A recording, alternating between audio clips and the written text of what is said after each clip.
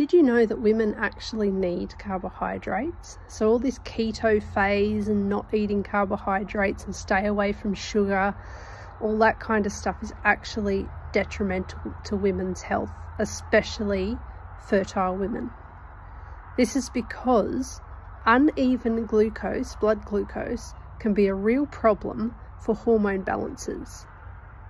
It's actually been studied, and the women who are eating good quality carbohydrates like fruits and whole grains and vegetables had a higher chance of getting pregnant than those who were eating no carbohydrates at all.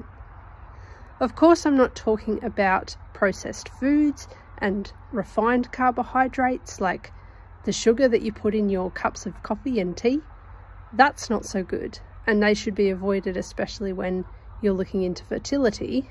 But also, not avoiding things like fruit and vegetables and whole grains is a good idea when it comes to being a woman.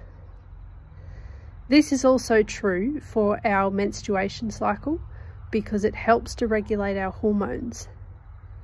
And sometimes symptoms from having your period can actually be because you have a big drop in your blood sugar and not actually because of hormones. So there's your bit of information for today. I have linked a study and an article below that you might like to look into.